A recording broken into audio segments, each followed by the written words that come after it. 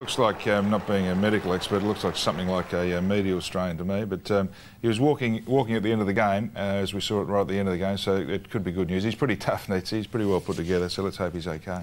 Well, Barney, can I ask you about Kevin Sheedy? We heard before that Kevin Sheedy actually spoke to the Hawthorn players in honour, I guess, of Paul Salmon, who almost seemed to suggest when we spoke to him earlier that perhaps they got a little bit overawed.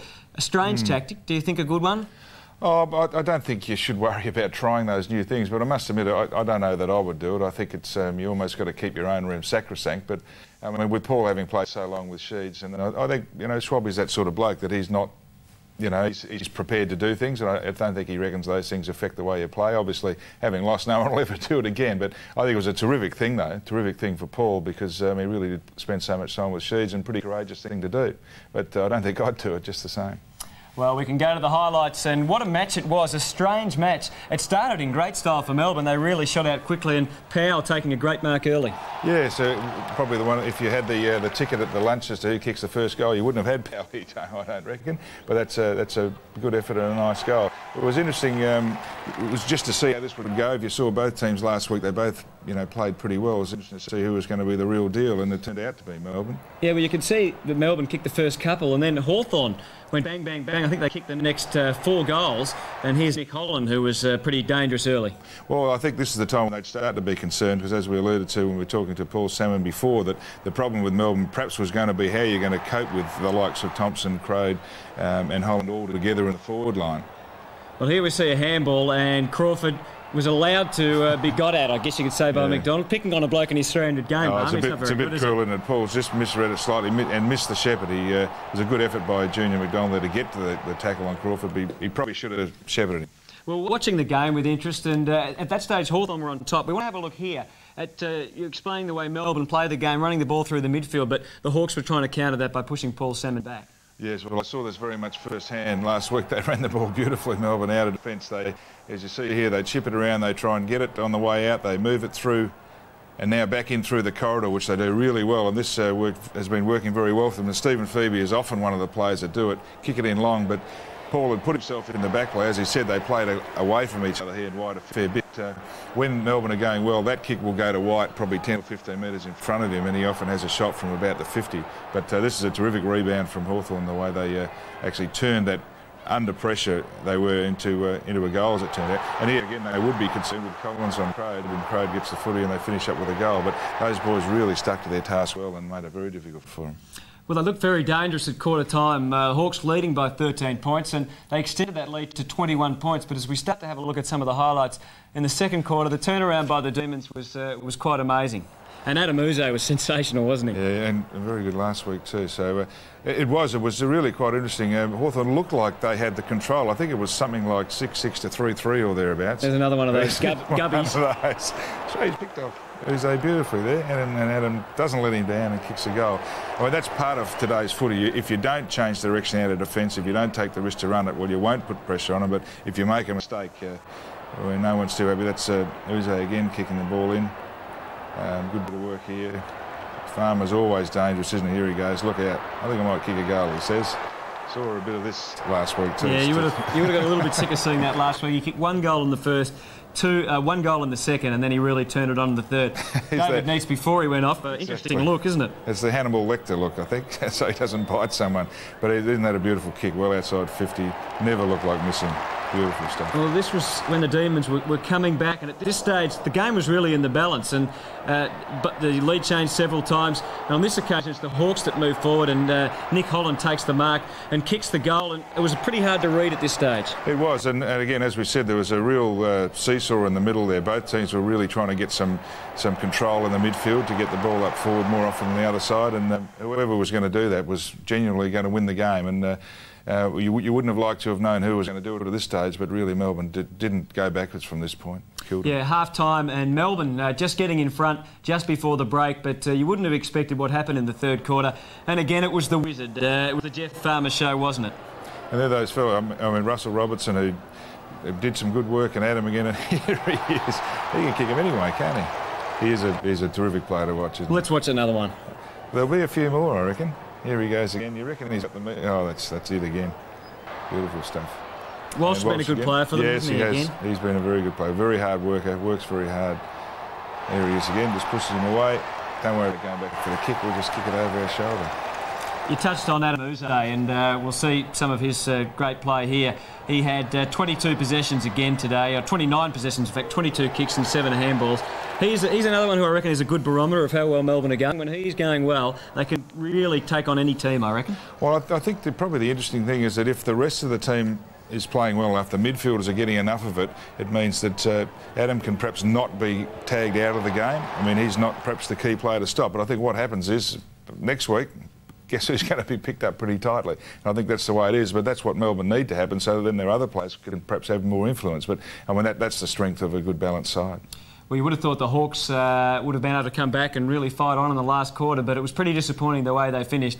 It was really just more Melbourne highlights. And Wheatley, after some good play from David Swartz coming up, Wheatley kicks the goal, and even though this is not that great stylish, Wheatley and Whelan, those boys this year have been very good, haven't they? Well, Whelan particularly in defence, and Wheatley's been good. He comes on fairly regularly. He was a good kid last year. He's only a young boy, played in the under-18s last year. He's got himself pretty fit, works pretty hard, and can play both tall and short, if you know what I mean. He's a middle-sized player and can do both jobs, so he'll have a good future in footy, one would think. Good little bit of play by Nicholson then, just to do some work. Brad Green came on towards the end, and 1 on 3 gets the ball out, and Robertson finishes with a goal. And that was in the end, that was things just weren't working for Hawthorn in the end. Travis Johnstone's an interesting player, and from a Melbourne point of view, I would have thought a player that if they can really get him just to step up a bit, then he could be a very important player for them. I think what you're talking about, I think we underestimate the impact of actually playing league footy, what that has on kids. It's really a huge commitment from them. Expectations were great too, weren't they? And he's just got to mature, because he's got beautiful balance, he's got lovely skills, and just become part of the whole deal. He'll be a very good player, I think. Terrific day for the Demons, but not so for Peter Swab. But let's have a listen to what he had to say. Yeah, look, I was disappointed more, and I thought we got thrashed in the middle of the midfield. I think Melbourne's midfield just worked harder, used the ball better, outran us, outworked us. They're pretty quick, aren't they? Oh, they're on a side, very good midfield. They just keep working, good work rate, and they'll certainly. I would think they'd make the finals, Melbourne, and on their day, I'd say who's ever got them will get a real contest. You guys have got Collingwood next week, and they've picked a bad time for you, for them to break the duck. Yeah, but I mean, look, our form today wasn't good, so you'd have to say that on this week's performances that we'll go in as the underdogs against Collingwood. So that's a challenge for us. Same old story. It's another week. We've got to try and bounce back from this loss. Do you deserve to be a finalist, do you think? And would you be a worthy finalist? Do we deserve it? I don't know. That's a good question. Not on today's performance. We don't look like we do, but footy changes pretty quick. If we come out next week and have a good win and hit some form, then all of a sudden, who knows? But if you measure it on what happened today, you'd say no. But I'm, footy changes week to week. Next week if we come out and belt Collingwood, things might turn around. So got to keep positive about it. But today wasn't a good effort. No. Very disappointing day for the Hawks, and we'll hear more about them from Neil Barnes shortly. But time to go to the victorious Demon Rooms at the MCG, and Kevin Bartlett is with Steve and Febey. Steve, it was a very good performance today by the backline. Yourself played particularly well, and of course you've got Walsh back there, who's a terrific player, and young Whelan. Yeah, no, look, it was a fantastic effort because they've got obviously a tall forward line, and the first half there we tried to get a bit of assistance from the midfield by dropping a player off, and it really wasn't working that well because there wasn't a lot of scoring. But to the guys' credit, they took the challenge up there, so it was just 6 on 6 there in the second half, and as you say, Whelan and Walsh and Ingerson and Gurgic, when he came on, they're all fantastic. I've never seen a Melbourne side tackle as well as they tackled today. Oh, look, it was very encouraging because it's a focus that we've in the last few weeks that our tackles have been down, and today, I don't know what the stats were, but they were fantastic. The run from behind, and I think even the last 5 minutes of the game, the still guys were chasing down.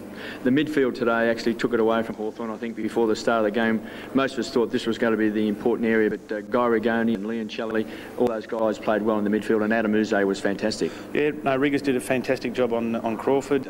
He's been in great form over the last few weeks. We weren't winning the ball initially in the first half, but in the second half there, the guys were clearing the ball magnificently. magnificently. What about when you're sitting back on the half-back flank and you see the Wiz just weaving a spell on the forward line? What goes through your mind? Well, this is 2 weeks in a row now that I reckon if you put a camera on me, you might see a big grin on my face. But no, it's exciting, and it's sort of something that the Melbourne people love seeing, and it certainly keeps me rejuvenated to keep playing. Well, you're playing great football. Congratulations today. Thanks very much, KB. Kevin Bartlett with Stephen Febey at the MCG. The Demons winning by 69 points. A similar margin for Brisbane over Geelong. And at Optus Oval, the Blues getting home by 24 points after they kicked 8-0 in the first quarter. And that's where we go, back to Optus Oval and David Parkin, the coach of the Blues. Well, I think we... 69 points. Melbourne by 69 over Hawthorn, and Carlton by 24. Let's go back to the MCG and hear from Neale Daniher. I'm really proud of the way the leadership group with Dave Neitz, Whelan, Whelan have been able to lead the group through, an unstable couple of weeks. They're only a young group and only learning about leadership, but it was a real test for our club, and we've just come out of the trough. I reckon there's no doubt we've come out of a trough with the form we've showed the last couple of weeks, and now we look forward to taking on teams that are above us. You mentioned a couple of weeks ago during that trough, you referred back to 98 and how you got belted a couple of weeks in a row then. You seem to be able to pull out of them reasonably quickly. Yeah, well, and that's it's a credit to the character of the group. You know, we've tried to remain positive and look, Carlton were terrific. We caught them on they were very slick and a very good team. And okay, I think every now and then you do have a bad day, and we've showed that that's not the norm. I think up until the second half against the Doggies, our form had been pretty consistent, even though we were quite young. Our form throughout the NC Cup and throughout the whole, what was it, 12 rounds, we'd been quite a tenacious, consistent side. We sort of had 1.5 bad weeks, and now we've been able to regroup, and that's credit to the whole club. So a good win for Melbourne, and repeating the news that the injury to David Neitz seems to be okay. A jar.